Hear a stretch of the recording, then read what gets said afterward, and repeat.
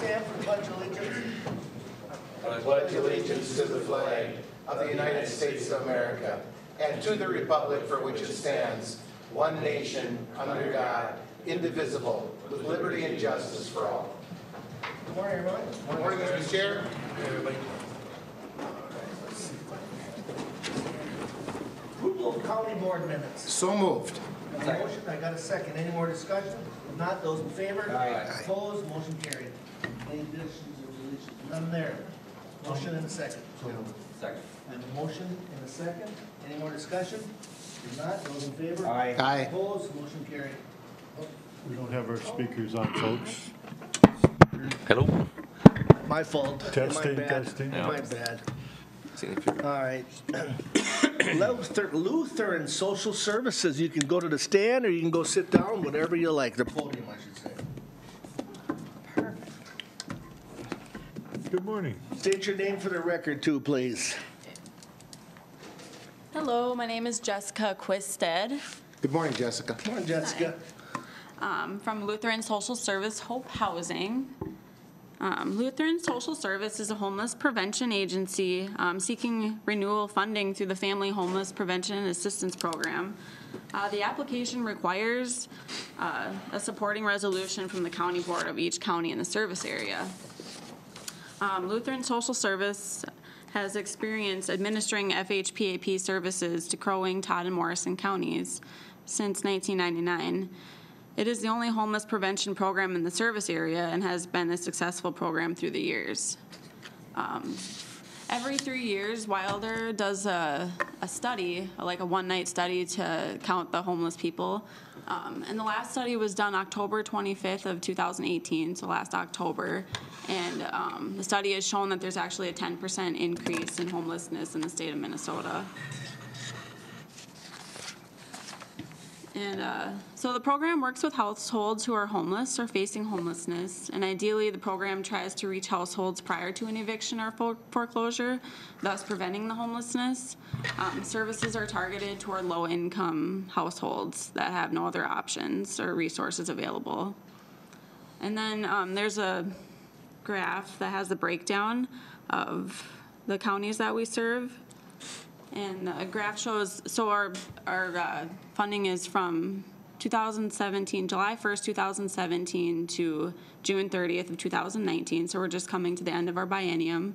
And this is like a breakdown of the percentage of what we've served. So we've served 19% of our households have been in Morrison County. And just so, like, for your awareness, when people do call us from Morrison County, we definitely take into consideration that there may not be other resources available like there might be in Crow Wing. So, yeah, and we've, our goal was to serve 302 households in that 2-year period, which we're on target to do. And then the next couple pages, I mean, you can kind of just look over them if you'd like, but they're just a breakdown of the different categories that we help. Rapid rehousing is if somebody's like homeless staying in their car, we might be able to help them with a few months of rental assistance to get them into a place so that they can get stable and then look for a job so that they can maintain their housing. And then our homeless assistance is maybe somebody that's couch hopping and just needs some rental assistance to get on their feet. And then the at-risk assistance is people that are currently in a rental or a house. So, yeah. You guys have any questions? Gentlemen, any questions? Commissioner Jelinski. Mr. Chair, Jessica, I actually do. I think I have a little bit of a grasp on homeless, as I think that most all of us do, and I believe that this board has been addressed dealing with homeless in the past. Today we're dealing on an application. And I think I know the answer, but I want to be very clear. The application is really a pass-through, if you will, when it comes to funding. With the county agreeing to this, if you will, the county is not agreeing to fund Right. anything. Right. The county is agreeing to work with Lutheran Social Services in this case. Mm-hmm. But as far as actual taxpayer money coming out of a pot mm-hmm. with this project, and it's not a new project, and I'm very clear on that, there is no actual money that exchanges hands. Mm-mm. Am I correct? Yeah. Okay, thank you. Commissioner Wilson? When you talk about homeless, like looking for a place to live, are you talking about let's say there's a gentleman that lives in his car. Does you have to be a family No. to be able to help? And do they have to have a job?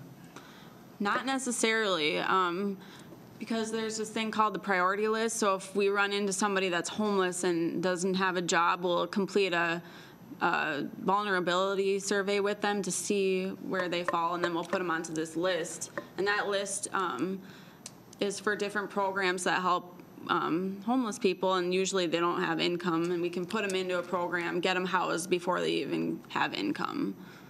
Okay, thank you. Anything else, gentlemen? All right, then you guys see the resolution authorizing the application for Minnesota Housing and Finance Agency Family Homeless Prevention Assistance Program. Mr. Chair, I'll move on this. All right, I got a motion, I need a second. Second. Any more discussion? If not, those in favor? Aye. Opposed? Motion carried. Thanks, Jessica. Thank you very much. Thank Thank you. you, Jessica. You too. And we got someone else in the audience. Looks like Teresa and Brad will be up. And Fran, sorry. Good morning, Mr. Chair, Commissioners. Good morning, Brad. Brad. I have both the social service and public health report around our front desk activities, so I thought I'd bring them both up here in case there might be questions across either agency. But Teresa's going to start with her report first. Good morning, Teresa. Morning, Teresa. Good morning. It's a pleasure to be here And again. again, you have to please state your names for the record. Oh, Teresa Stout. So last year when I was here, we had 6 full-time office support staff. We are now down to 5 due to a restructure. So my focus this year is on our 5 office support staff and their activities in serving the residents of Morrison County. The first thing that we are going to look at that the graph shows is the number of pages scanned into our electronic document management system. So it is down a little bit this year, which I expected. The previous year was really the push to get all of the closed cases so that we could begin the remodel process. So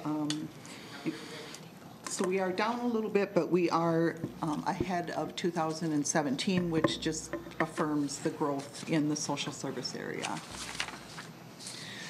The next slide will show the number of pages scanned per day by staff. Again, we're down a little bit, which is good. I mean, it shows that the trend is continuing as in my head now that we're done with that big push of scanning, that this is where it should be. The interesting point to me was I did something a little different this year. I wanted to find out how many pages per day office support staff work. And by that I mean when someone comes into our front desk and they drop off some verifications, we scan those in. But then another staff person has to look at those, make sure they go into the correct case file with the correct name, the date, and so on. Staff have been reporting that they have been busier with this piece of the work that they do. And when I did the stats on it, they view and work 937 pages a day. So that takes up one person's time every day to workflow those documents, which then go on to the workers and they arrive in their inbox and they look at them and do what they need to do with them. The next slide will show my little trivia. I always want to bring something fun to you guys. So this year it's the state capitol. So last year, the office support team imaged and shredded over 569,000 sheets of paper, which equates to 190 feet. And the Minnesota State Capitol is 220 feet tall. So next time you're down at the Capitol and you look at that, you will remember how many pages Morrison County has. We don't have to store anymore. It's in our EDMS system. Nice. And the Minnesota State Capitol was built in 1905, so it's been here 114 years. That's a statistic that is absolutely unbelievable. I know. So now mean, at trivia, A piece of paper, right? Yeah. I mean, that's That's unbelievable. Yeah. The next spotlight is dealing with our front desk activities. Our average number of clients visiting our front desk is remaining stable. We average 61 clients a day coming into our agency for one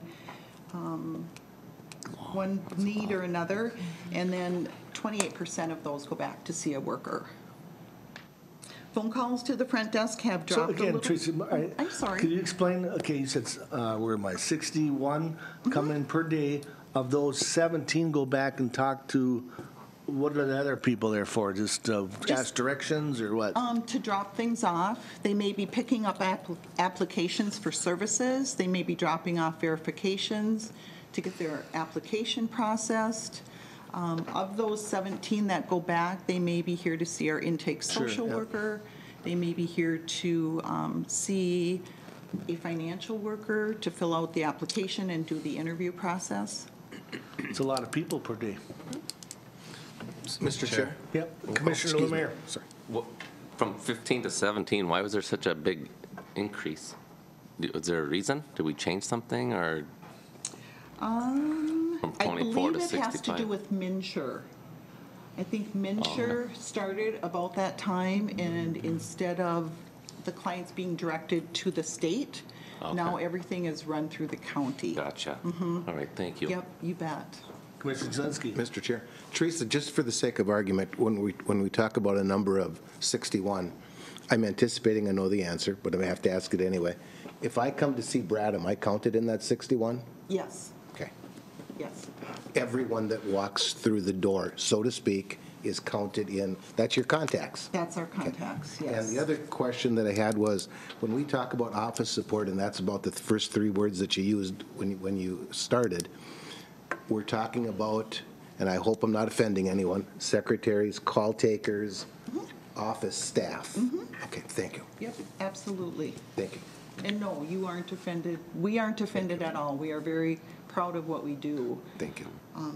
We are actually the hub of the agency. You're right. So, and then the phone calls have remained about the same, a little bit down. I like to think that people are using the direct dial lines to connect to the staff, which we encourage them to do. The next slide, the two new services that we have added, we installed a drop box next to the U.S. Postal Box, so clients no longer have to come into our agency if they wish to drop something off. We did a tally of that. We are retrieving an average of 2 envelopes per workday, although yesterday there were 9. So it is getting used more and more. So we thank you for your support of that. That is a great convenience to, especially people with little kids. They can just pull up, drop their documents in there, and go on their way. And I think it'll be even more important as we move Teresa's staff into the administration area. And the lobby is big, but in terms of being able to help folks there, it will be more challenging, I think. And so giving the clients an opportunity to drop information in the box versus having to come in will, I think, over time, as that transition happens, it'll continue to increase. Definitely. And the last piece that we have branched out is we are now completing fingerprints for the BCA for any staff who work in a care facility, our daycare licensors. So we started that January 1st of 2018. From January 1st to December 31st, we completed 430 fingerprints, which is an average of 2 per day. Mr. Chair? Commissioner Zelinski. Teresa, why does that fall under you, or why does that fall under us? Simply because those folks in those care homes, care facilities are in Morrison County? And is there rules that say that's what will be done in Morrison County, will be the police, if you will, to make sure it's done? Morrison County opted to be a place for this service. Okay. It's to support the residents of Morrison County. Perfect. It's in the office support area because we have staff available Perfect. all day long. Thank you. And just as another comment, Commissioner, and that is that some may recall that the jail used to do fingerprinting for Yep. foster parents, adult, children's, childcare. And about a year and a half ago or 2 years ago, the Department of Human Services moved to net study. So the jail was no longer required to do it. Counties could opt or not opt to do net studies, and we opted to do net studies. Sourcewell provided a small partnership grant that helped us purchase the equipment. And when I talked with the commissioners about supporting this, it really was because we need providers in our community. And soon, child care providers will also have to do this process. So it was quite cumbersome for individuals interested in foster care to go to UPS in Brainerd or St. Cloud. Horizon Health and Peers used to have one. They closed it. They did not keep it open very long just because they couldn't manage the traffic and having to just do their own staff.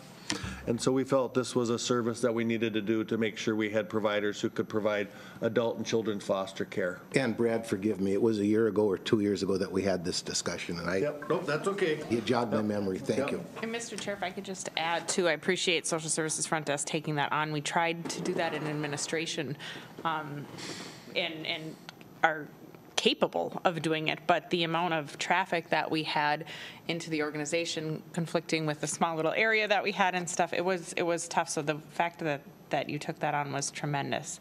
And clearly a value add to the community because it's been used tremendously. And if we didn't have it here, that'd be a lot of travel time for a lot of residents in Morrison County. So appreciated. And I'm not sure if that's still the case, but I know when some people come in for foster care licensing, there's questions, and so our front desk staff may have to reach out to Julia or Gail because of a quirk in the system or information that might be needed. So it made more sense for us to move it to our office anyway. So It's a good connection for those residents, so I appreciate that. And if I could add too, Mr. Chair, you talked about going from 6 staff to 5, but if I recall, even, rewinding farther than that, you had more at one point in time. Didn't you have 7 staff? Yep, 7. So it's an example, Mr. Chair and the board, about technology and how it can impact staffing levels and the work that we're doing to be innovative and the work that we're doing to try to help processes to really avoid those costs. Labor is high cost, and we all know that. So continuing to employ people year after year after year, and if we can reduce that by 1, if we can reduce that by 2, that's huge. And so I commend the Teresa and Brad and the work that everybody's done in terms of trying to manage that. That's a big deal to budgets, and they ought to be credited for that. So thank you. Anything Teresa else gets for all the, the credit. I know, Brad. I just was trying to be nice. anything else for social services? Otherwise, Brad, you can change your hat, and we I got can change public my health hat with and- Fran. Thank you, Teresa. Teresa, thank you Thank you. very much. You can stay there until they're done if you like. Okay. Okay, Fran Dosh. And today Morning, I'm going to talk to you a little bit about the staffing and the focus of the public health front desk. We have 3 full-time staff at our desk. They focus on providing customer service to clients and to county residents who stop in. They also provide many direct services for WIC and the various environmental health licensing programs that we have. They also help people coming in for case management or maternal child health. Clients are also served. They provide administrative support for various programs. They cover the maternal child health and the nurse family partnership program, the child and teen checkup outreach program, the infant follow-along program, emergency preparedness for the Health Alert Network, where we pass on emails that are received from the Minnesota Department of Health to the various clinics, hospitals, basically wherever they ask us to pass them on to. So one of our front desk person handles those. And also Jerry does the car seat program and various other grants that we have. As the facility remodel progresses, we're giving fewer directions than we did when the middle building was closed, but we still get some residents trying to find where to go and stuff. And with the Veteran Service Office located in our department now, we do help them occasionally with reception with their clients and such too. The phone calls that come to the public health front desk over a 4-month time span from February 4th through May 3rd this year, We received approximately 21 phone calls per day. On average, 55% of those were for WIC, so the biggest portion of our work is WIC and WIC clients. We had 14% that were miscellaneous topics, which I'll explain in a few minutes. We had 12% calls for case management, 11% of calls for environmental health services, and 6% calls transferred to social services or other departments, and like 1% for maternal child health or 1% for people needing other departments or resources. As far as the miscellaneous phone calls, which is a large portion of our calls, a lot of people call in wanting numbers for, like, they think they're calling the Morrison County record sometimes, or mid-Minnesota drug testing. I don't know if our numbers are similar, but those are some of the calls the front desk gets. A lot of times they're looking for HUD or soil and water or Hands of Hope. Sometimes they just want help finding a phone number, and the staff will, look it up or find it for them and give it to them, or give them correct numbers and they can call. And they also, sometimes they'll call and they'll need help finding something on our website. And staff will navigate the website and kind of tell them how to get to what they need to find. So as far as clients visiting our front desk, they're coming to receive services, or they're community residents looking to find services in the area or in our department, or get directions, or looking for other community resources. The average number of clients visiting the public health desk per day from that time period is 11 walk-ins, and then there were 5 that had appointments. So about 16 people per day coming into our department.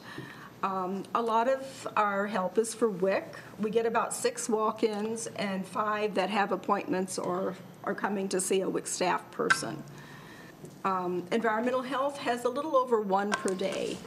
And a lot of times, they just get helped at the front desk. They don't necessarily need to see one of the sanitarians, but they're dropping off an application or bringing in a payment, or, just have a question or asking for an application. So front desk does get busier in November and December when we have our annual food, beverage, and lodging licensing going on.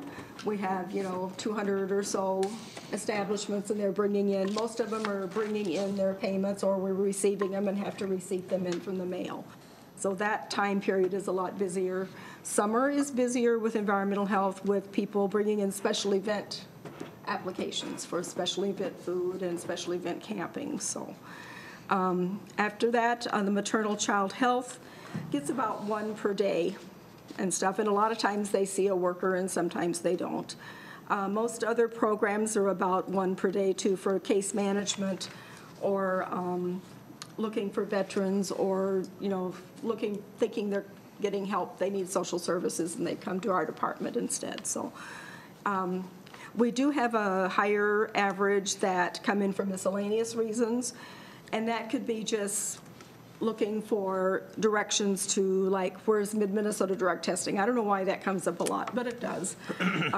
Or they want to know how to get to Hands of Hope or soil and water, and because it's not located in our building. So we've had more staff and other residents coming in this last year because of the meeting rooms being closed. So our meeting rooms have been used much more.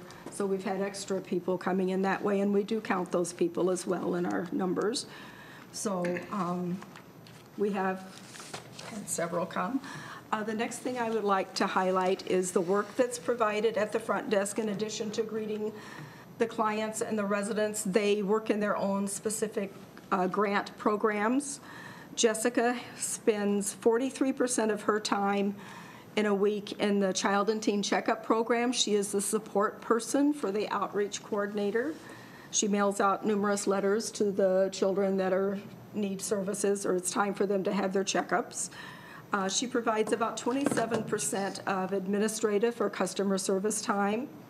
She's the backup in the WIC program, so she spends 17% of her time helping WIC when Jerry's at lunch, or if there's a double WIC day, then she's also helping check-in clients.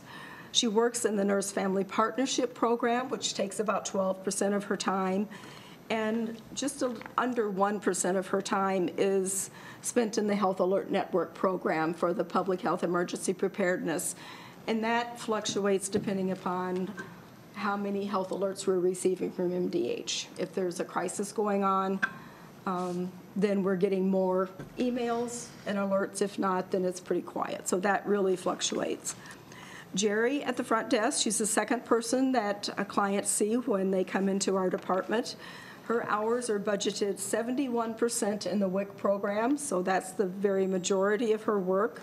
She's also has time, 29% of her time in the infant follow-along program, and also that includes time spent with the car seat grant. She also spends time doing administrative because she is the second person that a person will see when they come in, so she does have some administrative time, 1 to 2 hours a week, but she's not budgeted for that time. So, Mary at the front desk on the next slide. Her time is divided between environmental health, and she also works with the maternal child health program. So she spends 55% of her time on environmental health licensing, which is food, beverage, and lodging, the special events, the vending, the radon. And then she does maternal health work, supporting the MCH nurses for that. 30% of her time is spent with that, with referrals. She works in alcohol and tobacco licensing. That's 12% of her time. And then her administrative or customer service is only about 3%, because the other two pretty much are at the front and greeting clients as they come in. Overall, if someone coming in for WIC, it could take anywhere from 5 to 10 minutes of Jerry's time. Environmental health, if they come in and they need to see Mary and speak with her, it could be anywhere from 10 to 15 minutes, depending upon if it's an annual license or a special event, or just having questions or getting information for them. For Jerry, for the follow-along grant, she does data entry of the ASQs when they're brought in or received, and she has state reports, and she attends regional meetings for that program. For the car seats for Jerry, she has annual trainings that she needs to attend because she has to get CEUs in order to continue her certification to be able to do the car seat program. She's our backup. We do have Melissa, but Jerry is the backup for that program.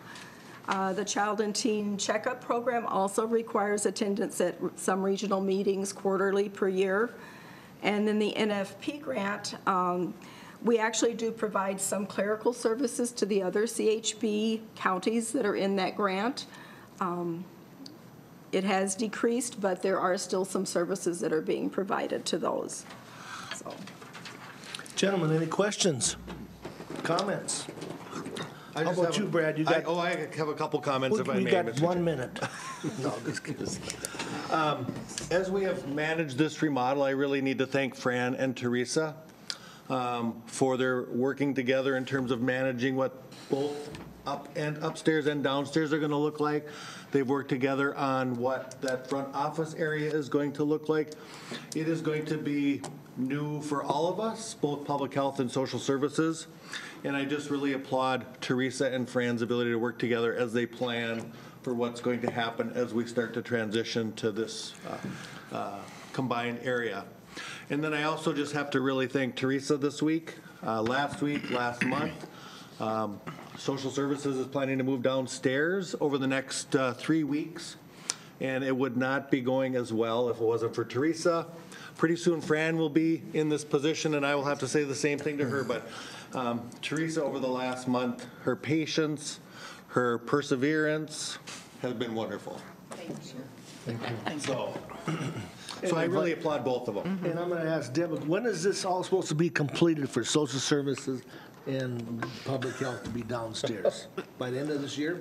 To be downstairs, Or just in the next few weeks, but No, but- split, so everything's done. The next phase will be started after everybody's vacated that upper level, which will happen in the next few weeks. And so that's taking anywhere from 6 to 9 months is what I'm saying. So next spring-ish. Putting my money on March 1st. Okay, So, well, I'm you're a putting bet how man, much so I'm money? gonna do that. Okay. Or next, winter, early spring, I'm late just trying to winter. put you on the stop spot, Deb. Well, that's fine. I don't really know the answer, so I'll make up whatever I need to, but about that time, Well, Mr. I Chair. would say that because of Teresa's organizational ability, that they've been able to do things within our current upstairs, which will help decrease the amount of time that they have to work Yes. upstairs, as well as disturb the basement. So Yeah. thanks to Teresa for moving people around constantly over the last 9 months during this phase 2 and working in the basement because Yeah. they have built the data rooms, they put in sewer pipes, There's actually a large, I don't know if you've been over there, but there's a large chunk of the area right in the middle that was under construction where people aren't sitting. And so it's been prepping for that next phase. And in the end, it will be just fantastic to be able to have staff in one place where, Fran, you touched a little bit on it, where you're directing staff across the complex to get services, and now we're all together and we're able to be one face for customers. And I think that's what they ought to expect and deserve. So I appreciate the fact that that's going to be the case, and that you two will be very cohesive in that delivery and making sure that folks have what they need, and staff really are able to help with a tremendous amount more than what they're able to assist with now, which is huge. So hopefully next year when they present at this time, we will be on the same side of the complex. Yes. Yeah. Thanks for that information. Anything else, Brad, on the public health? Thank you, ladies. And if I could just touch base quick as a reminder, Social Services Teresa's area is moving into that what we've now vacated in administration. And so that way, with all of those clients, you saw the number that they serve on a daily basis aren't having to traipse all the way downstairs. And so we're working hard. They're being very accommodating. It's a small space. We know that. We've been in that. But they're able to accommodate that. And I think that'll be huge in terms of that transition for customers. So the biggest challenge will be how do we manage the people who need to see social workers or financial workers or do applications, given our limited space. So we may hear a few frustrations from individuals for the next few months, knowing that what we will move into will be much better and more accommodating. So we met yesterday, toured the space, trying to figure out a flow for clients. And where we can interview and where we can do some work with them. So it'll be challenging, but It'll be all right. Commissioner it'll be all Blaine. right. So Deb, so social services will take over the administration area where Miss Tabitha has been kind of the point person to the general public when they come in. She's kind of the information desk in the past, as I've always kind of viewed that. So now, when the public enters the courthouse, social services will direct those people, whether they're there to seek help from social services or public health. Yes. But even if they're looking for their driver's license, or they got to go to the sheriff's office or whatever. So they're taking on some of that information responsibility. Yep, they are. And we met with them. We kind of talked a little bit about the common questions. All the phone calls still, that initial point is with the admin, and that's easy to transfer. The ultimate plan at this point in time doesn't have staff in that information booth area. That's not my favorite part of all of this, but you have goods and bads, and you kind of you weigh that. We've done a lot of work on trying to come up with signage that's going to help, and also access to admin with if you have a question, call, and we have a phone there that they're able to access straight to admin. We're going to have to play that by ear to see how it goes, keeping in mind that the remodel in general is better in terms of customer service. So they have one spot that they're going through right off the lobby for the bulk of public health, social services, veterans. So all of those services are in one location. They're not chasing across the complex. All of the land offices are on one floor, so they're not chasing across the complex for that. And so the setup is much better to be able to find folks, but change is hard. And so getting used to where you need to go for things is going to be a challenge. So we've got our work cut out for us to make sure that that's done as best as we can. So the end goal would be to not have, excuse me, to not have an information desk, a person who, so when the public comes in, they walk in the door and they look and they see all the signs and everything, and they're like, okay, where do I go? You know, that's the goal, that we would not have someone basically manning an information desk. Is that correct? That's possibly what's going to happen, yes, because otherwise it would be a staff person at a high expense to be there. And Yeah. so that's what we're trying to accomplish. And we will play it by ear because that space isn't designed for anything particular right now, knowing that if it becomes a problem, we need to adapt and we need to adjust and we need to figure out how to best serve people. And so we're hoping that we can get by without staffing because staffing's expensive, so. And finally, Mr. Chair, if I may, then having Teresa and her staff in that, what is now, excuse me again, the administration area is not a long-term, is not long-term. That is a temporary till phase 3 is completed. Until they're across the hall, when public health and veterans and social services will all be in one lobby right across the hall and accessed through there. And keep in mind also the sheriff's office, when all of this is done in the end of 2020, is going to be where motor vehicle is, so right up close to the front also. So the accessibility of all of our areas is going to be better. Well, DMV won't be there either. They will be on the west side, and that's one where we have to, the west side of the complex. So that's one where we'll have to direct folks. But again, we've been thinking through how we can help that process. But anytime you move people, we all know it's confusing to get used to it, but we'll get there. Yep, very good. Very Anything good. else, gentlemen? Thank you, sir. All right, anything else, Brad? ladies. Have a good day. All right. Thank you. Continuing on Thank with you very public kindly. health. I have a couple other public health items. The first is approval of intoxicating liquor licenses and non-intoxicating liquor renewals, and a temporary on-sale intoxicating liquor license. Gentlemen, I'll ask for a motion for both. So I have a motion, I need a second, I got a second. Any more discussion? Not those in favor? Aye. Opposed? Motion carried. Thank you. And then I need approval of the county board for the county attorney, Chelsea Robinson, and myself to sign a contract for Jesse Neiman, and I have to remember the name of her company, Lakes Country Associates. Because of our grant for increased nurse-family partnership services, we are increasing the mental health consultation needs. Currently, Jessica is paid for the other areas with by Todd County and Cass County. Now Morrison County will have a cost. It will come out of the grant that we received for increased nurse-family partnership. So we need approval to enter into this contract with Jessica Nemi and Lakes Country Associates. Gentlemen, I'll ask for a motion and a second. So moved. I'll give. Second it. All right, we gave that one to Jeff. Any more discussion? Mr. Chair? Commissioner Jelinski. Once again, Brad, this is really nothing more, and I want to be very careful on how I say that, I'm not belittling any of it, is a pass-through.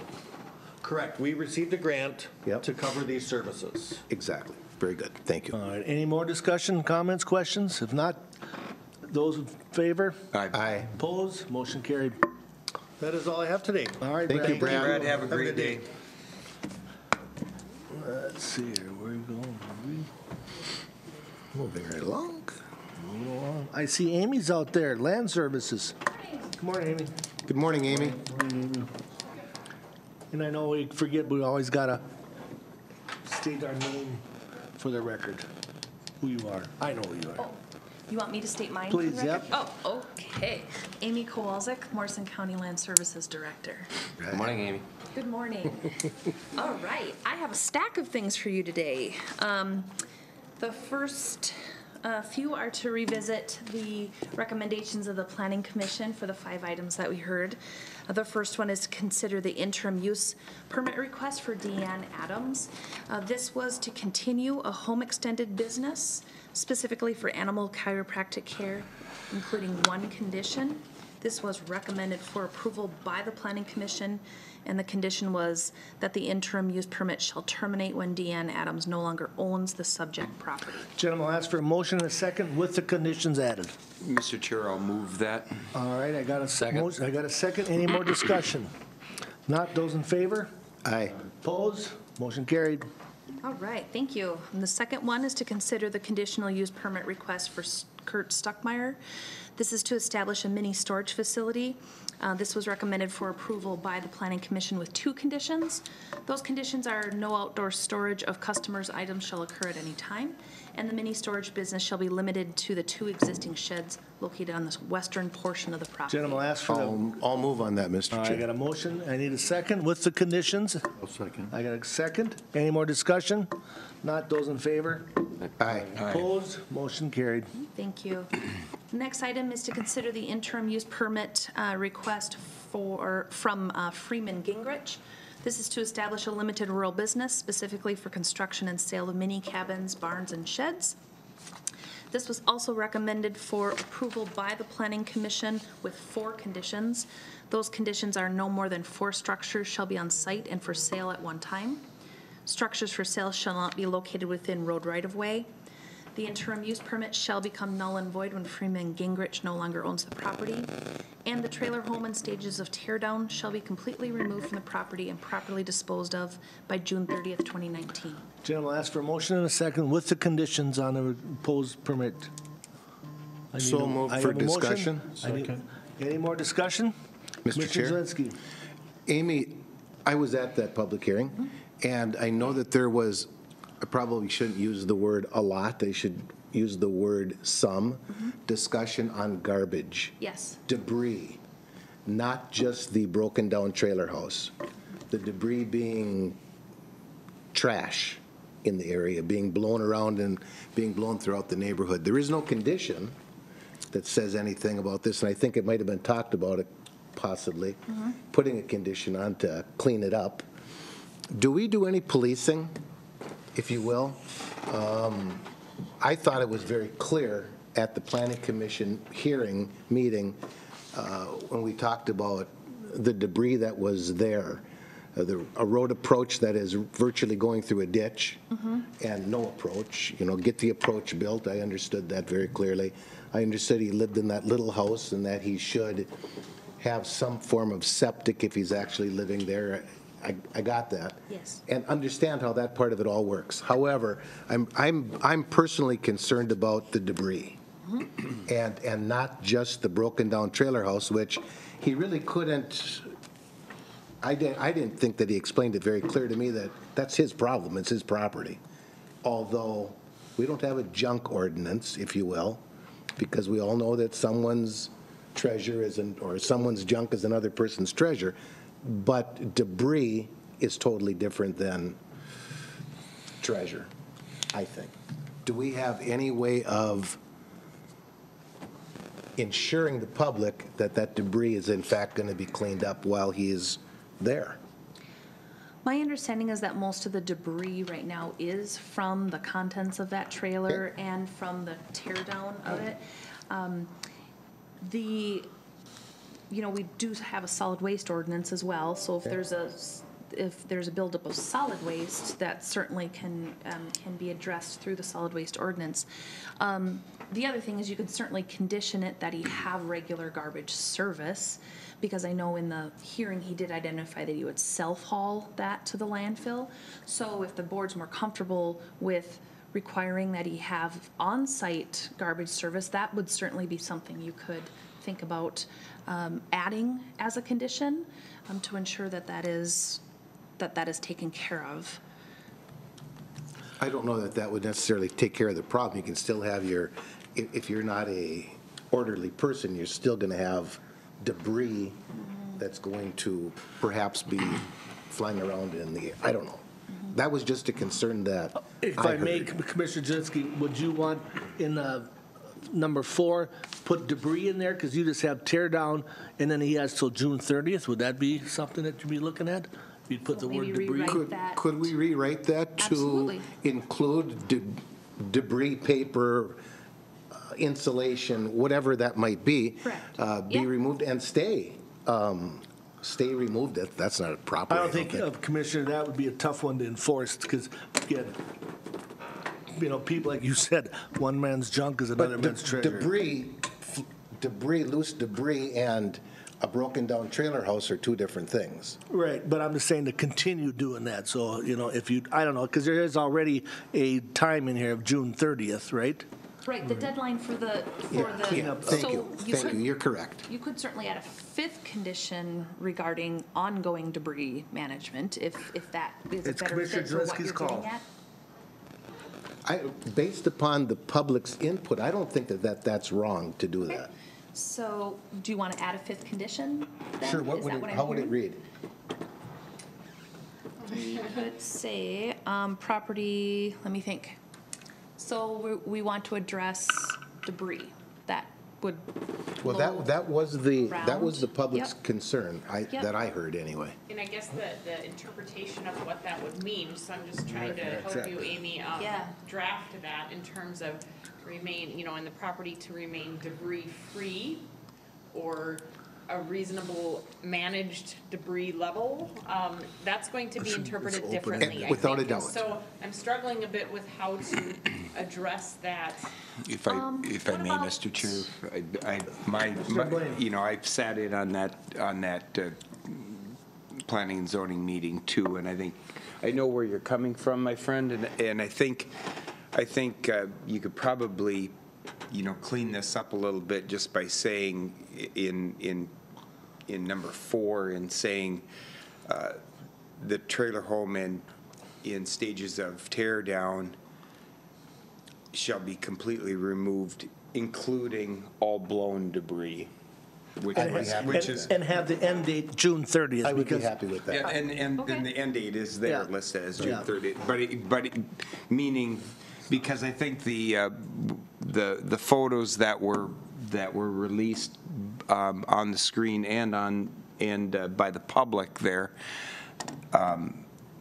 and kind of the general consensus there from the public that was there was that most of this debris, as my good man states, is actually insulation and house wrap and that kind of crap that blew off of this trailer during the winter. And Mr. Chair, if our Public Works Director would like to weigh in on this, I believe he would. Just one additional comment, Commissioners, is that you could associate it with the construction of these small houses. Debris generated by the construction of those small homes also needs to be disposed of. Because we do they bring materials in boxes and plastic, and it goes around in that process of construction. Sure. Then the end date when we're What do you not think of working. that? I think that's a great idea. But then the end date, we couldn't have a Well, we June would, 30th. Then we would do add 5. a fifth condition. Okay. We would do a 5th condition. Okay. And I think that's important to do that. I like that we're kind of defining what debris we're talking about. Yeah. I think that would be easier to do. Yeah, nope, I Thank you. agree. So Thank we could you. do a Good fifth point. condition that debris associated with construction of the buildings for sale shall be Appropriately managed and disposed of. Disposed of properly. appropriately stored and disposed of. Yes. Something like that? You bet. Okay. Yep, we can absolutely add that. And then how are you going to change the wording on number 4? I will, this is how it'll read. The trailer home and stages of tear down shall be completely removed, including all blowing debris from the property and properly disposed of by June 30th, 2019. Perfect. It's good with me. Okay. And for the record, could you read that number 5 again? Yep, I'm writing it please? right All right. now.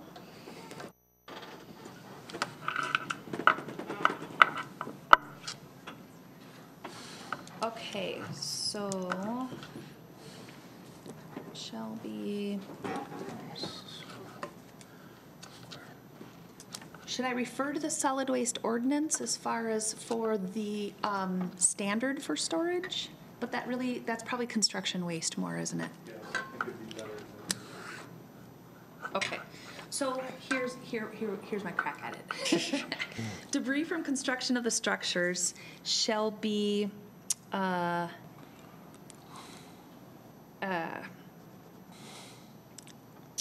Managed. managed in a way, I'm just thinking, Yeah. so you're not keeping it from you're keeping it from blowing. So debris from construction of structures shall be managed in a way that prevents the spread or the. Yeah. Additional? Yeah. That prevents the debris from blowing around. whatever. Is managed in a way to provide containment till disposal. Yeah. Oh, good grief. Are you sure you're not an attorney? Where did you, which one of them? Debris Mitchell from College did you- structures shall be Contained. stored And contained and properly disposed of. Yeah. That's very good. Great minds just get together here. See? Does that sound okay? Yes, thank you. All right, it sounds good. I don't know if we want to interpret that one. All right, let's read it one more time for the record, what we have. Okay. Okay. Debris from construction of the structures shall be stored and contained until properly disposed. Stored and contained to prevent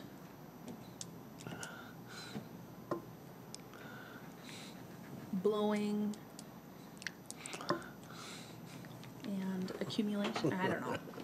Do we want to say anything more than that? Why not? Period. If it's contained, you don't need the blowing in that. Yeah. All right, sounds good. Does that sound okay? It sure sounded great to me. Sounds Oh, good to me. good.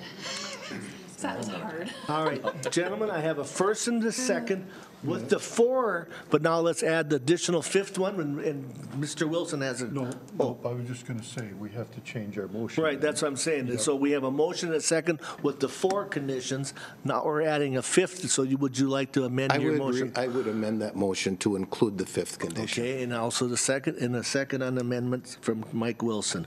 All right, any more discussion? If not, those in favor? Aye. Opposed? Motion carried. Okay, thank you. The next one is to consider the conditional use permit request for Otremba Farm. This is to establish a Tier 3 swine and dairy feedlot. This was recommended for approval by the Planning Commission with 7 conditions. The abide by local and state law, notify a road authority when hauling manure during road restrictions, abide by the good neighbor, stormwater, and feedlot odor minimization plans, plan to maintain a 50-foot wide grass buffer around the perimeter of the barn. The feedlot owner shall notify the feedlot officer of manure cleanout. The feedlot owner shall notify owners of the fields receiving transfer manure of areas unacceptable for manure stockpiling. And prior to stocking the new swine barn, the open swine lot shall be abandoned. Gentlemen, I'll ask for a motion and a second. So move. I have a motion. Second. I have a second. Any more discussion? If not, those in favor? Aye. Opposed? Motion carried. All right, thank you. Next is to consider the conditional use permit request for Martin Moran to establish a Tier 3 swine beef feedlot. This was also recommended for approval by the Planning Commission with 6 conditions. The first 5 are the same as what you usually hear, and then the 6th is the feedlot owner shall notify owners of fields receiving transfer manure of areas unacceptable for manure Gentlemen, I need a stockpiling. motion and a second. I'll make that motion. I have a motion. I have a second. Any more discussion? Not those in favor? Aye. Opposed? Motion carried. All right, thank you. I'd like to. Blaine was the second. I'd just like to make a comment. I want to commend the board that night for going through those 5. Yeah, that was a I thought very they'd done a busy wonderful schedule. job on, They did. they had a lot of them to go through. They were direct to the point. Mm-hmm. I just want to commend them for the job they did because I thought they did a very good job. Mr. Chair, Commissioner Blaine? I have a question for Amy on the cost for interim use permit is 500. is $500. The cost for an interim use permit after the fact is, It's 500, and then there's the $250 late fee. okay, very good. Thank you. Any more on these, any of these? All right, Amy, I see you got something else. Yes, now I have, in your packet, you received a list of, an abstract of abatements for property tax. These are actually, these are for increases due to some corrections that were made after After the fact. after the fact. So I've got 2 of those, Crowing Power and Eric Martin Sloan. Gentlemen, I'll ask for a motion and a second. So moved. I got a Second. motion, I got a second. Any more discussion on those 2? If not, those in favor? Aye. Opposed? Motion carried. All right, thank you, that's all I have for you. All right, Amy, thank you. Amy, thank you. Thank you, Amy. Yes. And looks like next is gonna be Chelsea, auditor.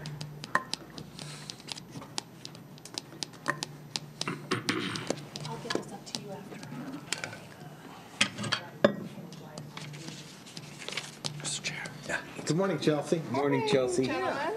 Let's fill her up with just a little bit there so don't spill it. What do you have for us this morning, Chelsea? Got a few things for you today. The first on the agenda, I'm looking for an approval to approve all of the bank accounts that we have here in the county listed.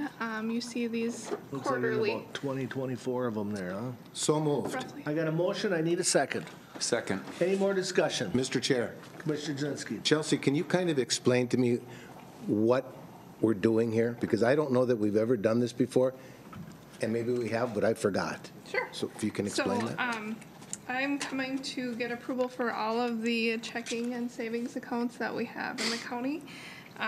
By state auditors, they recommend that any new checking or savings accounts that we open within the year goes to the board to get approved. Like we talked about in the planning session, how the jail had the new account and they came to board to get that approved. Just so it's on the radar. That is why I'm coming to board today, is to get approval, because I don't know in the past if everything has been approved, so we have a clean slate going forward. And then, Mr. Chair, if I may, is this something that would be done annually?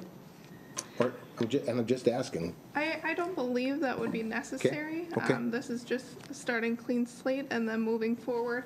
Any new accounts that I would open, checking, savings, or any other department, I would have them come to board to get approval. Perfect. Any more discussion? Mr. Chair, maybe if one would close, we'd get a new list or something, or we'd identify if one closes so we have a current running Yeah, of that's that. fine. Yeah. Yep. Any change of accounts. There Very you go. good. Thank you very much. This is All right. very informative. I I have a motion appreciate and a it. second.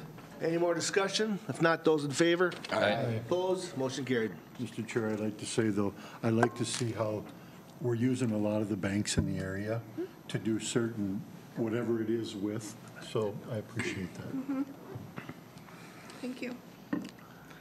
Next, I have a request looking for approval for the Department of Motor Vehicle ACH process that we spoke about at the planning session. Gentlemen, I need a motion and a second. moved. I have a motion. Second. I have a second. Any more discussion? Mr. Chair, we might as well ask what ACH means. Automatic clearinghouse. Very good. All right, any more discussion? Not those in favor? Aye. Opposed? Motion carried. And Mr. Chair, I just want to compliment Chelsea and Denise on really trying to work through motor vehicle processes to try to assist customers better. I think we all know, whether we're working in the building or needing the service and standing in line, that process has changed. Business has changed with motor vehicle due to the changes at the state. And so being creative, being innovative again, one of our goals as an organization, and trying to figure out how to best serve people is important. And so different processes or tactics deployed is huge. And so I appreciate looking into that. I appreciate looking at how we can work with dealers to help streamline that process, but really not forget about the customer standing in line and that be the number one priority. And so all of it combined is something that we need to continue to look at. And Chelsea and Denise are doing a great job trying to figure out how best to do that. So thank you. Thank you. All right, moving along. All right, next I have an exempt permit. I'm looking for approval for the application that was submitted of the Hillman Area Whitetail Management Association to hold a raffle on December 7th of this year at the Brothers Porcupine Bar and Grill. Motion and a second. I have a motion, I need a second. And a second. Any more discussion? Not those in favor? Aye. Opposed? Motion carried. Next on the agenda, I have a request looking to approve the annual precious metal dealer license application for Goldsmith Jewelers, Milgrams, and Like New Gun and Pawn to conduct business until May 31st, 2020. So moved. Second. That was between Blaine. All right, I have a motion and a second. Any more discussion? If not, those in favor? Aye. Opposed? Motion carried. And then last but not least, I would like approval for paying the bills. all the Motion to warrants. pay all the bills, and every bill there is, this will be a roll call. So moved, Mr. I have a Chair. motion, I need a second. Second.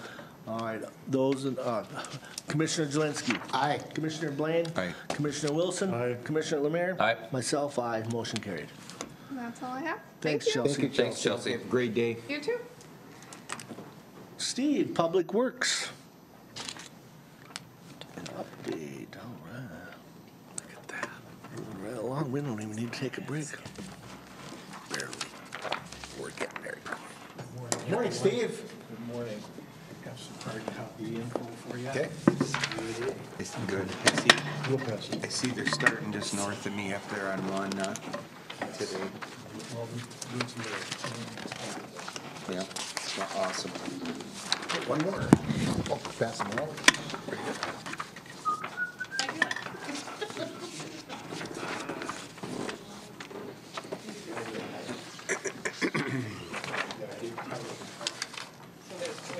He doesn't have enough copies, so you use them.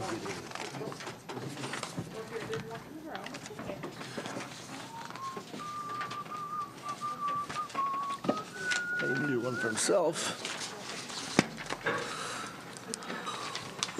What do you have for us this morning, Steve? Just an update, Mr. Chairman, members of the board, on the activities of the department here in terms of construction.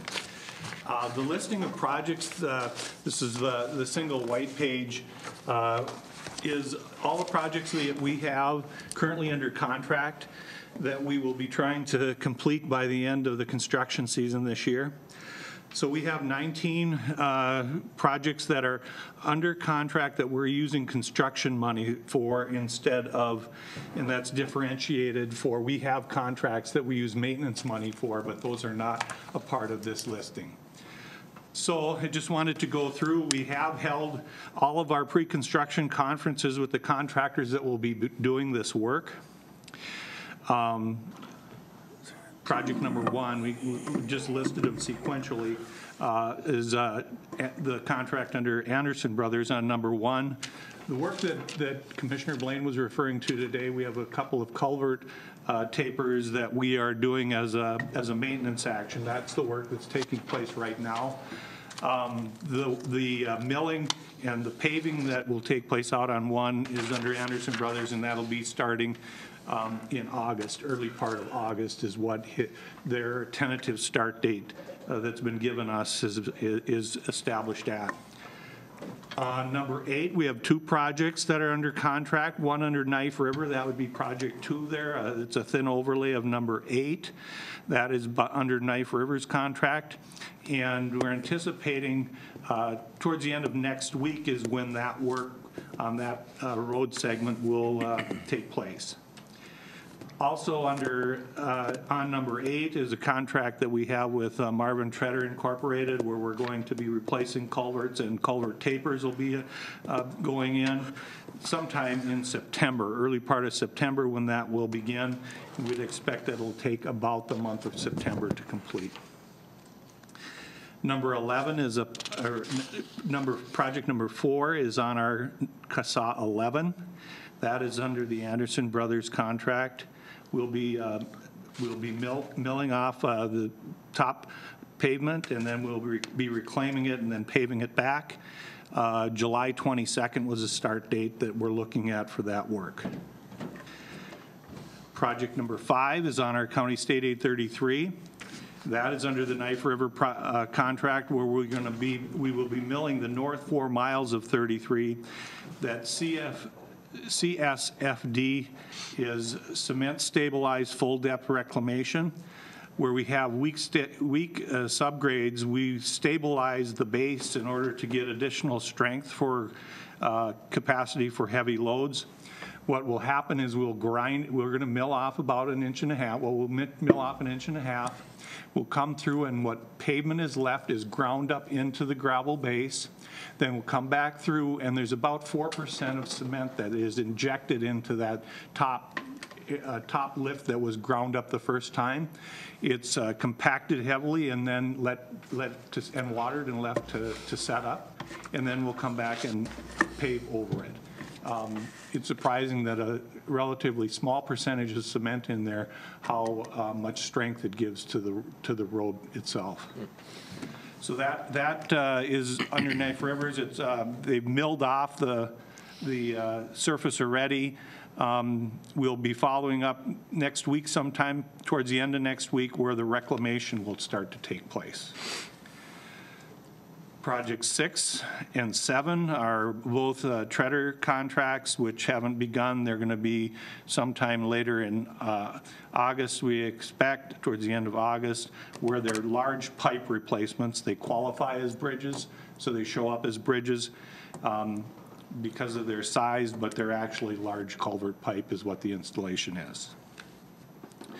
Project 8 is on our CASA 39. That's taking place right now. It's about 50% complete. It's under Knife River's contract. We are paving 15.2 miles from Piers to our maintenance line with Mille Lacs County. Steve, question on that. When you say mill, that doesn't mean mill the whole road then? All the When we way? say mill, it's essentially taking 1.5 inches of the bituminous pavement off. But you didn't do that on all of 39, right?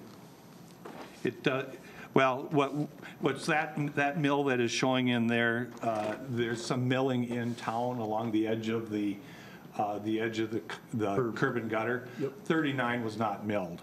Okay. But when I say mill on 33, we did mill the entire Right. surface off of that. I guess, I thought 39 was going to be milled all the way, but it's not. No. no. Okay, okay. So for definition sake here too, so when you list on here, tight pave, can you tell us exactly what that means?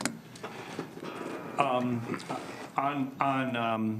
39, there's several different types of construction because of the length of it.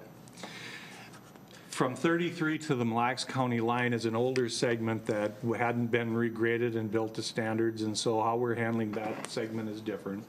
We're milling the entire surface off of that piece, from 33 going to Mille Lacs County.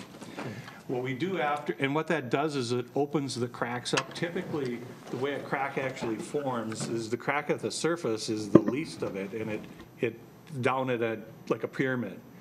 And so we'll take the surface off, open the crack up, and that tight paving is a sand mix, a very fine mix with a lot of oil in it.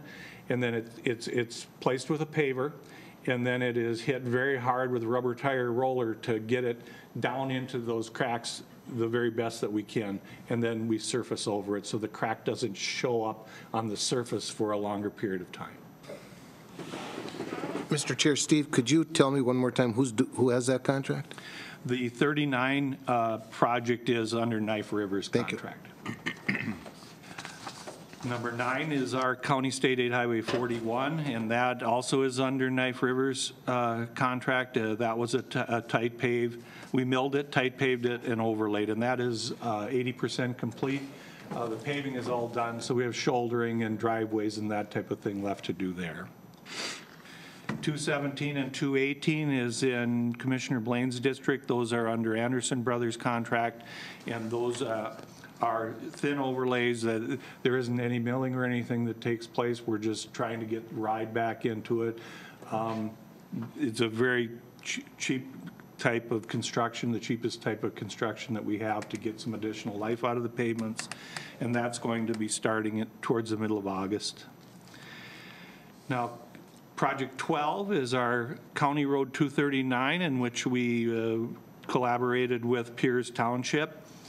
Took over a very high volume township road as a county onto our county system. There's 2 projects included there. One was the grading from last year and the initial pavement. And then this year under the under the Knife River contract is the final wear and the shouldering. We have, we're about 80% completed, showing we do have the final lift of pavement to go down on that piece of roadway, and then there will be some additional shouldering, and then that will be complete. Project 13 is County Road 251, which runs in front of our Piers shop. We are going to reclaim that and then resurface over the top of it. So it's going to run from Trunk Highway 25 to about just a little less than 3/4 of a mile. That is under Knife River's contract. And so towards the end of next week is when the reclaiming work will take place and follow right behind it with paving.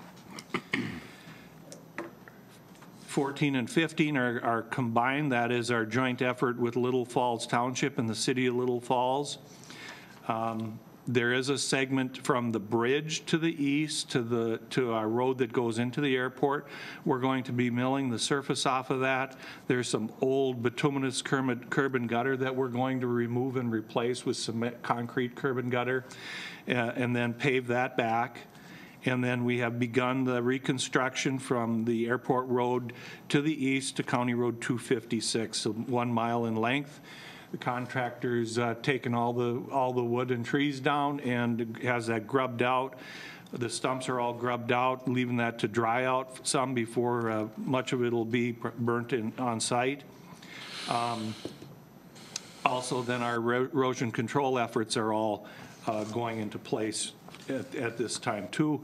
It'll probably be, it's going to be early July before the grading contractor moves in and start to move the dirt and all the culverts and approaches and all that type of activity takes place. Steve, if I may, when's the estimated completion on that? Do you have any idea? We're going to be starting here in early July. I think we have 30 working days on that, so usually you get 20 working days out of a month, so it's probably going to be sometime middle of August is what is scheduled to be for completion. And who's got that one, Steve? Is that Knife River also? That's Knife River that has that, yes. Then a carryover from last year is the Agate Trail project, in which it's a township bridge replacement. Because of the water conditions, we weren't able to get that completed last year. That's under Marvin Treader Incorporated. And we're anticipating startup as long as things stay dry here next week. And if you may, I think you missed 16, Steve, did you not? You didn't explain that one? I'm sorry, yes, I did. Yeah, Project 16 is, again, a joint effort that we have with Buckman Township and also with Benton County, in which Benton County was reconstructing about 5 miles of their County Road 78. A high volume piece of township road then that tied that 78 into Morrison County that we entered into an agreement with them and have taken that over. Benton County is leading that project, and they have begun down on their segment on the south end, the first 2 miles where they're clearing and grubbing and preparing it for grading. Marvin Treader Incorporated has that work. Our work up on our end is going to be towards the end, so I expect it's probably going to be in September before they're up into Morrison County with it. Then we have then Agate was the next one. Then we have 2 highway safety improvement projects, ground in edge line and our sinusoidal edge stripes, which has been completed. And then we also have ground in pavement messages and stop bar that are anticipated to start sometime towards the end of the month. Mr. Chair. Commissioner Lemire. Steve, that sinusoidal, is that the bump, Yes. Are they put in a different spot than they usually were? Well, there's some different standards. The one that we've utilized is where we put them along with the white edge line, with the fog line, partly to maintain the integrity of the fog line from plowing. Because is that down? It's about a half an inch down. Well, the total groove depth is about, at the max, is about a half an inch. And then is the top down a little bit too to Yes. save the white? Yes. Okay. So the paint, once it's placed into that sinusoidal groove, is still below the surface that would, if it was still there. I had a couple complaints on Ginger that they're hitting it. They're not used to hitting it. So that's what I told them, but I wanted to make sure that that was correct on that. It's one of the most proven effective strategies for safety to keep people from run off the road. Surprising. I think it takes a little bit of getting used to, but if you look at it, we leave gaps in front of the driveways so you're not hitting it when you go into your driveways. But if you're hitting it and they're complaining, there's probably a reason. They must be going off the edge. Right. It's a good complaint. Yeah. Yeah. So that is the activities that we're going. We got this. It started off slow, but with the weather we've had here the last couple of weeks, things are really going hard and strong out there. So hopefully we get it all done. Then I also wanted to just touch base, Mr. Chairman, members of the board, with our federal application through the ATP for federal funds for fiscal year 2023. Earlier in the year, the board authorized us to make application for our County State Aid Highway 1 from Randall to County State Aid Highway 5, right up to Lake Alec. The first sheet that I have here represents the amount of funding that is targeted for each region in District 3's ATP. ATP stands for the Area Transportation Partnership. And District 3, MnDOT District 3 is represented there. There's 13 counties in MnDOT District 3. Aiken caucuses with District 2 up in the Arrowhead area instead of ours. They had a choice because that county was split between two different MnDOT districts, and they decided to go with that one. So we have Region 5, of course, in our district that we're familiar with. Region 7E is the Kennebec, Isanti, Mille Lacs, those counties that in that direction. 7W is not a region, but it is represented by MnDOT, and they do receive targeted funding for projects within that area that would be considered 7W. And then the fourth one is the St. Cloud APO. That target, what happens is the federal money that comes for construction to the state of Minnesota is split. The MnDOT takes 75% of those funds, 25% is designated for local projects, and then this targeted percent is the percent that each, in MnDOT District 3, that each of those get, and it's based on how much county state aid we receive. So they're looking at how state monies are distributed to each of the counties, and for the counties that are in the regions, and then they take the federal money and prorate it the same way as that's distributed. So that's how the numbers come out. That in 2023, Region 5, our targeted amount was $3,069,100, and that's how that was determined, and so with the other regions. Then on the next page, we made application along with every county in Region 5 that were listed there. And we were successful, and the Area Transportation Partnership just recently approved these projects the way they were recommended for funding, and so our CASA 1 was recommended for funding. It's a little over $2 million total dollars in that project, with almost 1.6 being federal monies that we'll receive for it. So that was that was a good win for us. We had gotten, again, close to that same amount last year on 4th Street out there.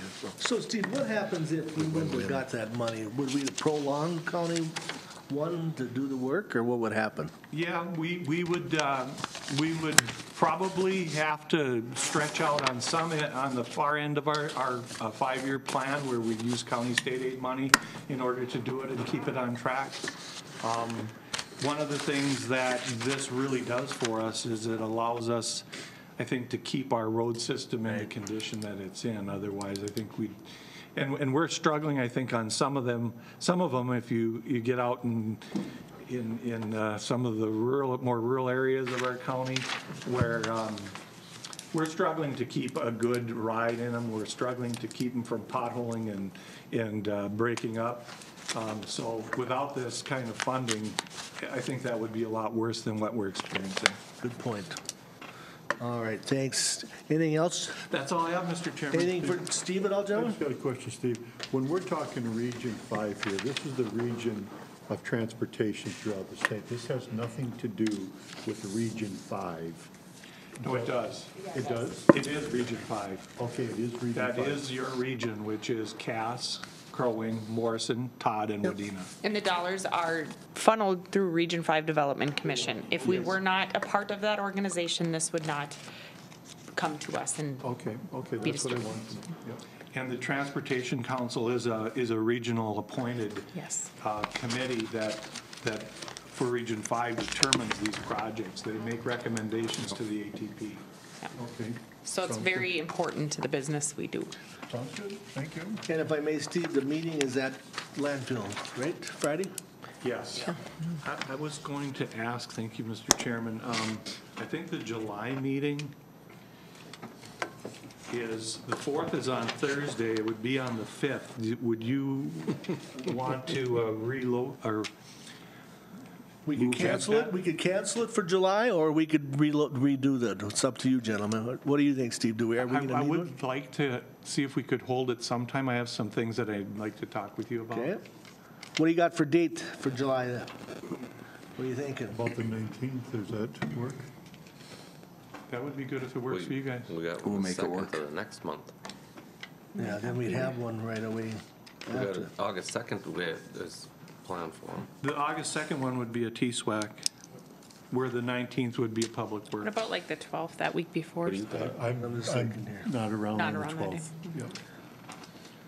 So we have a T-SWAC, I mean, this is the way it would have been scheduled. We would have a T-SWAC in June and in July. Excuse me, in It's August. too. Yes. Yep. So, all right, gentlemen, let's see if we can find a day here for Steve. All right, so July, and does it have to be a Friday? Sometimes Mondays work with you guys and schedules, but Just so you know, Steve, our schedules all say Public Works on the 2nd from an invite, and then it goes from there, T-SWAC, Public Works, T-SWAC. Well, yeah, there was Public Works in July. Talking August 2nd, it says Public Works, and all of ours probably says Public Works. It's from an invitation. oh, we Friday. might need to adjust That might that be if it from- was wrong. I think we didn't Skip schedule one in July. I got July like because we s- typically don't that first week, so I think we assumed and then went that I way. got So we'll 7 fix that. invitations Yeah. from Commissioner Wilson last week about Lake Shamana. Did you? Yeah, they were just popping up. But anyway, so this would be for Public Works in July, you're talking? Yes. Okay, so how about, like, Are we Deb's- trying to avoid the week of the 4th of July? Well, The or week? how about Yeah, the, how I'm about not the gonna be there. first? How Are we about the good on the third? first? The first. The first is a Monday. First or the 3rd? I won't be there, but I don't know that it matters. Steve, does it, I mean, do you usually take the week off too? I guess maybe we're trying to avoid that week, are we not? Or Are the you 8th? here? I'm We were as, thinking maybe you guys would like a break. Yeah. The 8th? the if 8th, it's how about okay the with you. 8th? How about the 8th is a The Monday? 8th would be good with me. Works for me. Okay, that'll work. All right, so 8:30 Public Works, correct? Are we Yes. Public Works or T-SWAC? 8:30 Public Public Works. Works. Public Works. Okay. Thank you very much. Thanks, Steve. Thank you, Steve. Enjoy the week. You too. All right, Now, and just so- as long as your schedule is there, remember that come the department head meetings, the next 2 months are ones that I would hope that you guys can attend. And so I'm hoping that you can be there if possible on June 12th. We're talking about our county website, and I've got some different ideas when it comes to deploying that Wilson and sent some me an resources for it. invitation. And then July 10th is our management meeting, if you recall. So June 10th, or June 12th. June 12th. And July 10th. You've been notified of all these, but I just want to remind you as In dates July. and as they're coming up. And Commissioner Wilson, you're you able. just sent me a one on Public Works. Thank you. I don't know why June that's 12th. happening. June 12th June 12th is department head, Yep. and then July 10th is is the department head. management meeting Oh. for all, but it's on the same day. Yeah, Just for the sake of argument, if anybody cares, I will not be at that department head meeting. I've got a On chair the meeting. 12th, on the 12th? Yeah, I've got a chair meeting in St. Cloud. So Sounds good. That's I can what get it you the is. information on what we're talking And about. I- It's regarding the website. website, and I have every confidence in everyone, so I have no issues Okay. with that at all. Just want to Okay. make sure you guys have the opportunity to hear the So presentation. moving forward, Deb, what do you have for us? Anything? Well, this is the last day we're in Little Falls City Hall here for a meeting, and so I just went over and thank you. We signed a card and got them a little treat for being so gracious in hosting us and their hospitality for the city, so I can't thank them enough. It certainly has allowed for this time period, which has been quite a long time since fall of 2017 we've been over here, so it's worked out great to be able to have that space, to have this space, to be able to utilize it. Anxious to get back home in the county, and the space is really beautiful. We have the open house scheduled for June 18th, and so I did give you some invitations. We are going to send them out to all the different government agencies within the county, so your townships and your cities, and our partners that we have have from 8 to 9:15, we'll run the open house. We'll have some refreshments and be able to just visit and kind of relax a little bit and enjoy the space that we've worked so hard to get to, knowing we have 3 more phases yet to continue. And so it's nice to be able to just kind of congregate and recognize the effort put in, and then recognize what we're going to continue to put forward.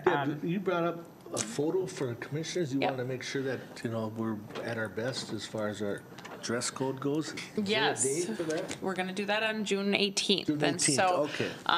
that day, maybe I don't know, what do you guys want to, I've never really had to talk about wardrobe before with you guys. I just wanted to but- clarify that it wasn't before that or whatever. Nope, it's that day, and so we can talk a little bit about whether or not, just I would assume a suit coat and a tie, and we'll go from there. But I'd like a picture of each of you individually, all together, one with me, and then we're going to do admin stuff also. So, yeah, it looks nice down there. Admin has moved down, and social services is transitioning over in the next couple of days. Social services staff is all adjusting and going to be an adjustment for the next few weeks to get used to their temporary locations and their new work environment, but it really does look nice. And so, again, thank you for the investments you've made and the vision that you've had when it comes to this I want project. to compliment you on the photo thing. And I think I did this before, but I'll do it again and I'll continue. I've seen other counties where they've actually got photographs of the boards, and that's just a huge piece to the puzzle as far as I'm concerned, so thank you for that. Are we having the planning here? Nope, we are done. After this, Okay, yes, that we we are going to have a just trial run next Tuesday, Okay. the 11th. And a part of the agenda is to talk a little bit about the technology in the new boardroom and about what is currently being installed. I think they're there today and tomorrow. The work that they've done, what it's intended to do, how it's used, things like that. I just want to help Tyler out so he knows where we're going to be Yes. at. And also Tabitha was saying too, and I think it's important to note, all of, when she put out the calendaring items, it refers to City of Little Falls, so we want to change that so it's in the right location. But just know you're going to get that clump of emails again to adjust it. And so just recognize that that's going to come out, which might mean that then Mike's email's going to double it up. I don't know. We got to figure that out. I tell you, I don't know what the deal is. No, it's fine. But just know that way it's a one-time thing. I know it's kind of a pain, but that way then at least everybody's in the right location and we have that correct moving forward. We'll have a special spot in our new home for our good friend Tyler. We have a special spot for Tyler, absolutely, and Mark too, our other good friend. So yes, we'll figure that out. Make sure you're all set up, Tyler. Yes, I'm excited. It looks nice. I'm anxious, and we'll use next week to get the kinks out, and then we'll start with our first board meeting on the 18th. So. Anything else for that? I have a resolution to close the tail end of the meeting here, but if we could go through schedules first, that would be great. All right. Does anybody like a bathroom break before we go for the schedule? Let's do the schedules and then okay. All right. How about let's start with Commissioner Blaine. What dates are we talking about? Yeah. June 9th through the 22nd. June 9th to the 22nd. All right, I'll crank it up here. So on the 11th, we will have a planning session at the courthouse. And on the 12th, we will have a department head meeting in meeting room 1, is what I have. Yes. The following week, the Tuesday after Father's Day, we will have our first board meeting, and we'll be dressed in fantastic attire for that open house to the public, and our first board meeting in the courthouse. And other than that, Mr. Chair, I don't have anything on my schedule. All right. I hope that's right. I would There's a couple things you're missing, but I'm sure the other board members will bring them up. Okay. All right. How about Commissioner Wilson? Well, I've got a township meeting on the 11th. That's the one with Amy that we're going through. Where is that and what time? What township and what township? I don't know which township it is. I got to look at that other schedule. It's the 7:30. It'll be one of the 5 that I've got. I've got that on the 17th also, township with Amy. Oh, that one was Lakin. On the 11th is Lakin Hey, Township? could you give the, okay, so again, the 11th, you didn't know what township it is? That's Lakin Township. Oh, it's Lincoln? Lakin? Lakin. Lakin? And the 17th, there's another one at 7:30. I've got 8:15 at Pulaski Township. Township. And then I got community development at 12:15 on the 18th. What's on the 18th? Community development. I'm sorry. And then on the 22nd, I have Lake Shamina. Do we have something going on in Lake Shamina on the 22nd? Fish Trap has a lit annual meeting on that day. Fish Trap. Yeah, that's just their, Yeah. That's just Fish Trap's lit. yeah. Okay, that's just their lid one, okay. I mean, we can go to it Nope, if you then want I- to. Can't, but, I had Lake Shamina on here, so, oh, Shamina? No. okay, sounds Okay. good. That's it. All right. Commissioner Lemire. On the 10th, Yellow Ribbon at 5:30, Cabin Fever. And then there's that AMC conference at 8 o'clock a.m. in Mora, Kennebec County. County. That's on the 10th. That's on the 10th at 8 o'clock in Kennebec County. At the jail, I think, right? Department head meeting, meetings. 14th, there's a meeting with Congressman Stauber at 1 o'clock in the IT department. I'm sorry, I missed that one. What was that? There's a meeting with Congressman Stauber in the 14th at 1 o'clock PM, And where? June 14th? June 14th in the IT department. It says. IT training room is what I think. IT Stopper. 18th, 8 o'clock, open house. Board meeting, 9. Board of Equalization I have, Yep. 5 o'clock PM. Yep, 5 o'clock Board of Equalization on Tuesday. The 18th. Yep. 19th, small group training. And that's all I got. All right, Commissioner Jelinski. And then on the 11th at 12 o'clock, I've got a Towards Zero Death meeting at Public Health. On the 12th, I've got an Emergency Services Board Executive Committee meeting, followed by the full board. On the 13th, there's a Trails meeting at the Randall Fire Department. Supposed to give you the time, just the date. Deb? I know him. Okay. I got him. On the From your calendar. 14th, there's an Armor Rack meeting in Alexandria. We just said Stauber. On the 19th, at 5 o'clock in the afternoon, there's a Hands of Hope meeting in Todd County. On the 20th, or excuse me, we just go to the, no. Yeah. Going until what? Go to the 22nd, yep. The 20th, I've got an Armor Owners and Operators meeting, Douglas County in Alexandria. 7:30 that evening, I've got an Egg Society meeting at the fairgrounds. And the 21st at 10 o'clock in the morning, there's a land sale meeting in the boardroom. Yep. Land The sale land meeting sale, at the boardroom. that's at 10 o'clock. At 10 When is o'clock that- when is in it the again? morning. 10 o'clock in the morning. 21st. On the 21st of June. And then, as one of the commissioners alluded to, at 9 o'clock in the morning, on the 22nd, is Fish Trap Lake is having their lid annual meeting. I don't know that I'm going to that, but they're having it that day. And that's all I have, Mr. Chair. Did you have a township meeting that you mentioned on the 10th? Me? Yeah.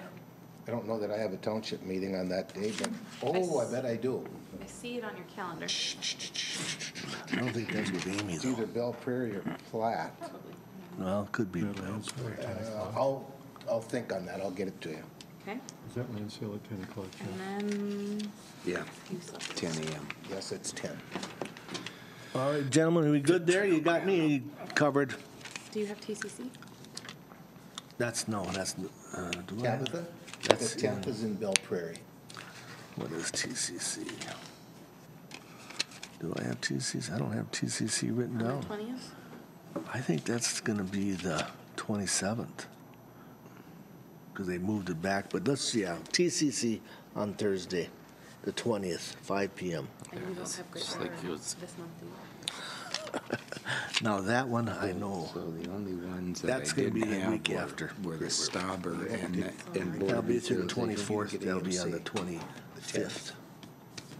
Yeah. That's then- in Mora, right? That's in Mora. Yeah, I seen that. Airport Commission on the 20th? Okay, yes. Actually, It probably it's not, but Yeah. yes. Put it down. What did you say? No meeting for Great River, that's right, we canceled it, so there's no meeting for June. And the 21st, you don't have land. I don't have any land, so I won't So be you there, don't have to but, That Morrison Todd Community Health we Board, in the- that one. what's that? The Morrison Todd Community Health Board? Is tomorrow. Okay, not the 12th. Okay, got it. Anything else, gentlemen, that we're missing, Tabitha? You'll auto these onto the calendar? The ones that you're missing? Yep, I can put Yeah, them on there. thank you. Thank you, you're awesome. Calendar just filled up. And then, no, we're gonna send those updates about moving to the. So just keep clicking, delete Mike Wilson's and approve the other ones. And one more time, just for clarification, Congressman Stauber one is in the IT. That Who one, set that up here? I have no I think that, I think that's, I was going to ask about that. If you didn't know anything about that, then this is a meeting that I set up for Steve Bukowski. Okay, that's what I was thinking. I don't know that. Was So that this kind has of to for do, the- I was surprised that why we're meeting there and not at the Public Public Works. And I'm surprised he didn't say anything about it, but Can that we would be, I will the, verify I that think and it's I'll get back to you. something else. How's yeah, that? that would be the, Steve had asked me. It's to about contact- opioids. What? It's about I know opioids. that, yeah, I don't. it- how about before we get deep, let's let Yeah, Deb dig then- into it and Yeah, let us then know. it's, then maybe, How's that sound? Well, then Steve, maybe, he's got an maybe email he's right already here. talked to Steve says about. stop. Okay, as Wants of right to- now, I don't have Stauber on my calendar. Yeah, Somebody's so gonna I'm not gonna put it on mine Reading either the- Just a until, minute, he's reading the email from. Says he wants to invite you to our opioid event with Doctors Devine and Bell, Investigator McDonald, and Sheriff Larson. This event will be informational for people to learn the details on how to combat the opioid crisis based off how Little Falls has been successful in their response. the 14th, she's talking, Friday at 1 o'clock, right? The IT room. Mr. Chair, right now it's at the IT training room. I'm going to talk to Sheriff Larson and find out exactly who's all coming because we may move it down to meeting room 1 or the board meeting. Let me get some details and we'll get that out to you. How is that? Okay. I'm gonna cross it off Then my I'm list back in a until I month. get the exact. All right, anything else on the, okay, let's take the bathroom break and then we'll Actually, come. if I could get the resolution. First, we have a okay. resolution for a closed executive session. Brian is here to talk with the board about Kevin and Patricia Casella and the complaint that was filed in district court demanding judgment determining that they are the owners in fee and in possession of certain real property located in Morrison County. This was an issue that's coming back from discussion that we had quite some time ago about it, but I'd like that resolution considered. for Let's closed make Make a session. motion to approve the We have a resolution. motion, I need a second. Second. I got a second. Any more discussion? Those in favor? Aye. Opposed? Motion carried. All right, we'll close the meeting if we're going to take a little break. We'll while close the things meeting run. first and then we'll take a break. So we're closing the meeting at 10:39. 10:39.